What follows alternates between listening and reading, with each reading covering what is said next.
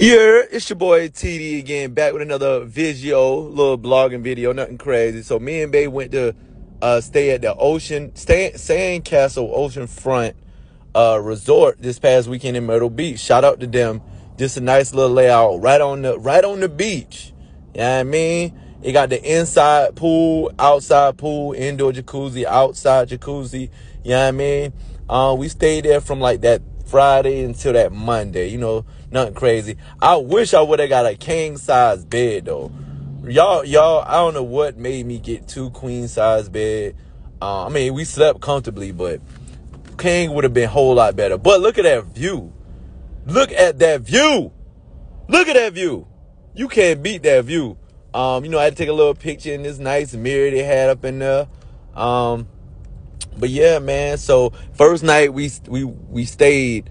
We went to our favorite place we like to go in Myrtle Beach, Chang's. We literally go there every time. Anytime we go to Myrtle Beach and we barely go, we gotta go to Chang's. They always treat us right. Bae said it was our anniversary.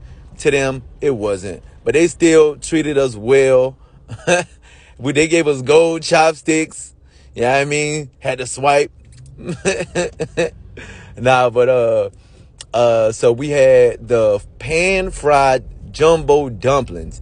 They don't say jumbo on the menu, but if you look at these size of these things in person, these might be the biggest dumplings I ever had. These things been sitting. They came with like a side of some sweet chili, chili oil, chili sauce. I don't even know, but it hit.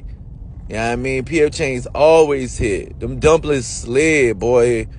Oh, man. Oh, man. Look at it. Look at it. Look at that just drip. You know what I mean? Bam. Bust it down. Bust it down.